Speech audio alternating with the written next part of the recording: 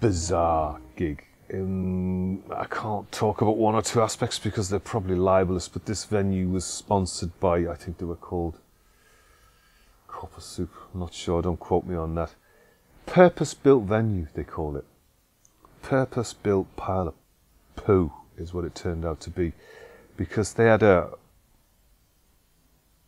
monitor desk was behind a pillar side stage, so the guy had to come out and walk around before he could see us. So if we had a problem on stage, we couldn't gesture to him and he could do something immediately. He had to be there away from his desk. So he'd be running backwards and forwards between.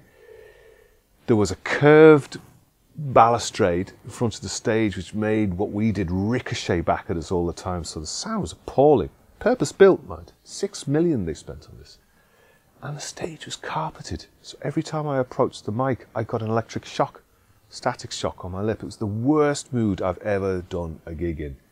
And yet, we got 3 or 4 tracks, can't remember, on the EP that were like, So we recorded the whole night. We were hoping for more. Didn't get it.